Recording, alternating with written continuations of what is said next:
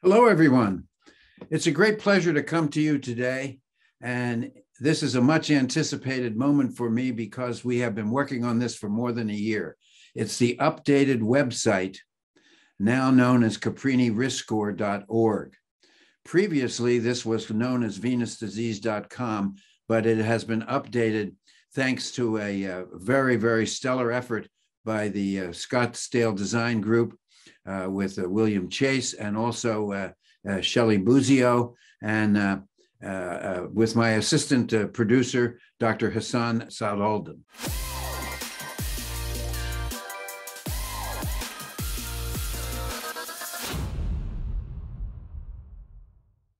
Now, first of all, I would like to dedicate this whole effort to two individuals that you will see here. Professor Juan Arcelas, who is a professor of surgery in Granada and who was my fellow for 3 years in the late 80s, and also Gail Size, who was a incredibly skilled academic ultrasonographer and researcher.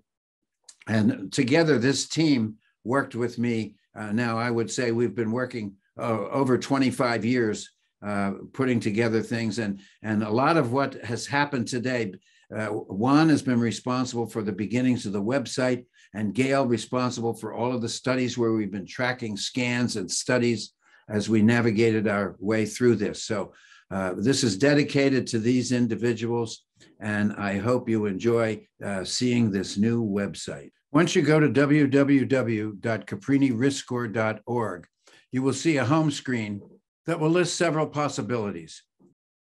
The first and most important, and why most people go to the website, is to take your risk assessment. So we will start there. By clicking on the button, it will bring up the risk assessment factors. And you will see here at the top, the score is tallied as you go through this. So let us just pick out some things here. Let's go to elective hip or knee replacement. Now you'll notice there's a definitions tab. And if you hit the definitions, it will give you the definitions of the minor surgery, major lower extremity arthroplasty. And since we clicked on that, let's go to 10 and above. And it'll take us to an article that shows us that patients that have a score of 10 and above benefit with the Caprini score benefit with routine anticoagulation with a standard anticoagulant rather than aspirin, whereas if it's less than 10, aspirin works very well. We can also go to another study, which is a study in orthopedic patients that indicates the various risk factors such as older age, immobility, and surgical time are very important risk factors for DVT. X out of the box and we can come back. Then as you come down, let's take a look at varicose veins under definitions. For example, varicose veins in patients who have cancer, varicose veins increases the risk for recurrent occurrence of venous thromboembolism. So the abstract is here. We will give you the link here to the reference. And unless the reference is free, we just give you the abstract. So now you see our total goes up to 6. So let's say we have a swollen leg. Now it's 7. Oh, here is an important one, obesity or obese body mass index of 25 and over. People talk about why did we come up with that? And we came up with that on the basis of 2 studies. The first here is in joint replacement that predicted patients who have a body mass of 25% or greater was associated with subsequent hospitalization for thromboembolism. Patients who had a total hip and came back with a clot.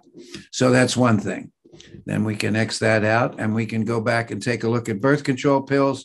And it's been shown that among women with deep vein thrombosis, a BMI of over 25 had a synergistic effect with oral contraceptives. So these definitions aren't perfect, but we certainly have some data behind why we pick certain things. Notice the score is up to 8. We take a look at some other things. For example, it's an important thing to take a look at the definition of congestive failure because often it's equated with an ejection fraction. And you will notice that in this study, it talks about heart failure both with preserved ejection fraction and reduced ejection fraction. So these are important concepts to consider. And so that you can take a look at there. Another one that's really important here is, and one of the ones that I feel is really key, is bed rest. Now, what are the definitions? Not being able to walk 30 feet or 10 meters at one time. Bathroom privileges or walking the room are not considered ambulation. So walking reduces the distance by 50%. You have a choice of the article here, which, by the way, is 11 years old, which shows clearly those patients that can walk 30 feet, both in the control group and in the treated group, had a much lower incidence of venous thrombosis. There's also a video that you can watch here as well. Notice our score is up to 9. Another one that I'd like to point out, which is critical, is the definition of non-weight bearing. If you can't weight bear, it's been shown that there is no increase in blood flow when you're not weight bearing. It's like you're sitting in a chair. Now, as you start to weight bear, and as the weight bear becomes more and more complete, then your flow will increase again. But that's a very important point. People often don't realize that if you're not weight bearing, that by itself is a risk factor. And then there's age. Look what happens with age. Let's say you're over 75. Look at how that score has jumped up to over 14. Again, definitions will show you why we came up with those numbers. You have past malignancy, past history of current DVT. Family history, I'd like to highlight that because it's very important. If you have a positive family history, as I just look at how the score is up to 17, and it's a powerful risk factor for thrombosis, frequently not included in clinical trials. The only other risk assessment that includes family history, not thrombophilia, but family history, is the British Department of Health score. And using that score, they did cut the incidence of DVT incidence of fatalities by 15% over a 2-year period. Third-degree relatives, it's important to continue to know about third-degree relatives. And also don't forget that ischemic stroke is a strong risk factor for thrombosis and is right up there with DVT and PE. So then once you get done with going through the score, you can view the summary. And all of those things that you checked off are highlighted in red so that you can easily see them. And it'll give you your total score. Then once you get that, here's your total score. And these are the various risk levels. Now, if you're doing this on the phone, you will only get the risk level for the score that you put in. For example, over 8. You'll see in general and vascular surgery, mostly, the score goes up. As the score goes up, the incidence of thrombosis will go up. And if those scores are also based on these articles, so that you can read more here about the various scores and how it was mandated and how that was very successful in lowering the incidence. And here, for example, we're talking about total hips, and here's an article that talks about the division between above and below 10 in the administration of anticoagulants and the risk of thrombosis for total hips. Now, once you get to this point, you can email the results, you can download a PDF of the results, or you can start again. And we want to remind you that we do not save any information collected to generate the Caprini Risk Score, and we do not make money from this website.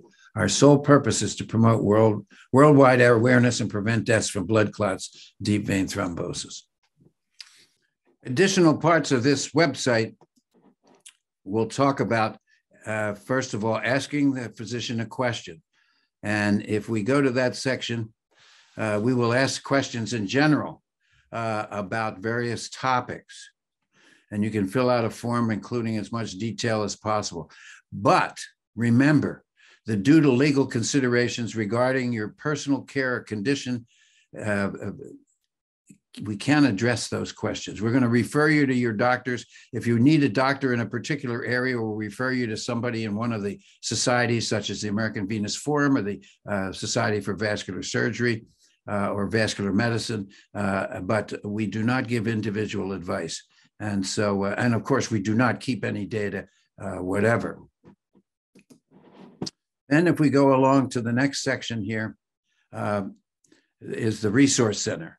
And in the Resource Center, there's a number of important parts.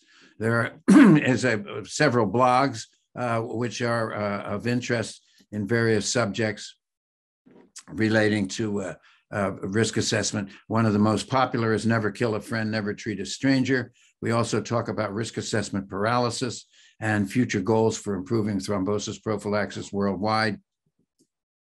Coming back to the resources section, one of the really important areas is links, where, excuse me, links to the various websites for various societies, including ISTH, American Society of Hematology, AVF, and so forth.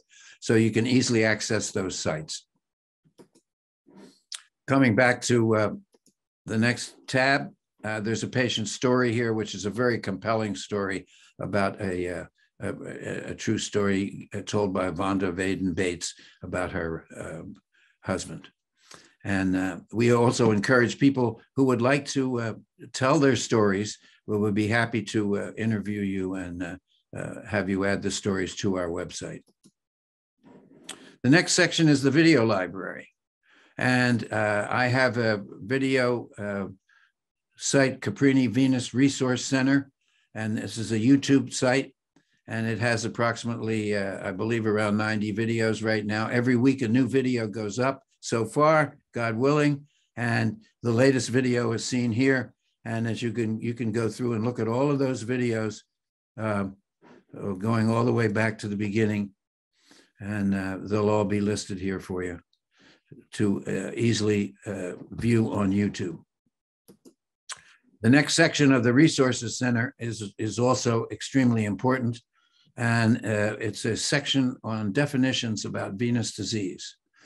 And we talk about things. There's a YouTube video about the silent killer, excuse me, which explains a lot of the fundamentals about DVT and PE, and then some other definitions you can see here. So that's a site that you can visit at your leisure. Going back to resources, a really important thing are the validation studies. Right now, the support group is under construction. We haven't updated that, but validation studies are really important. We have listed the 6 best studies of the Caprini Score to date, but then underneath that, more articles. And if you click there, you will see right now there's 243 articles that address the Caprini Score, and you can have a display in whatever you want. And if you take a look at the most recent, these are the last 2 that were put up on this last Saturday. Again, if it's a free article, it'll be here. If it's not a free article, the reference will be here and the citation on PubMed. So that's an important section. Coming back to the home screen, just to finish up, again, you can go to the more resources by just clicking on the Learn More button off the home page if you like. You can also go to see about Dr. Caprini is listed here. And in addition to that, you can do the assessment. You can contact us. These are just other ways to navigate the website, and our connections to Twitter, YouTube, and Instagram. So I hope that you all will take a look at the site. And I always encourage people to write back to me with positive and negative feedback. It's very important that we continue to make this site better as we go forward. And I'd like to thank you for your attention.